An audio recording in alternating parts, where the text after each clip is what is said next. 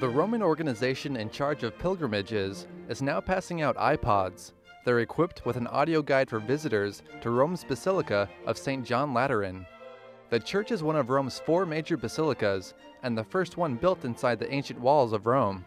Father Cesare Ture is the head of the pilgrim agency, and he says St. John Lateran was chosen to test these iPods because of its historical importance in the church.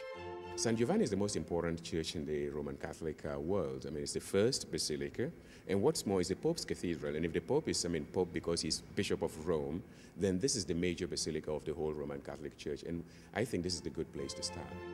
The iPod audio guide takes visitors on a step-by-step tour through the basilica, giving details on its statues and frescoes.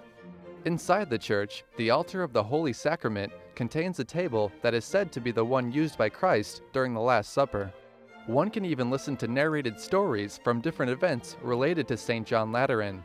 One story is told from the point of view of Constantine, the first Roman emperor to convert to Christianity. The iPod's touchscreen format proved to be popular not only with young visitors, but also with older ones.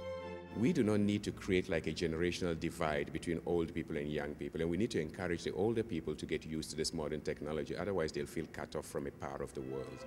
The audio guides are provided free of charge and are available in 5 languages. The iPod tour is a first for Vatican basilicas, but the Opera Romana Pellegrinaggi already has plans of extending the idea to other churches.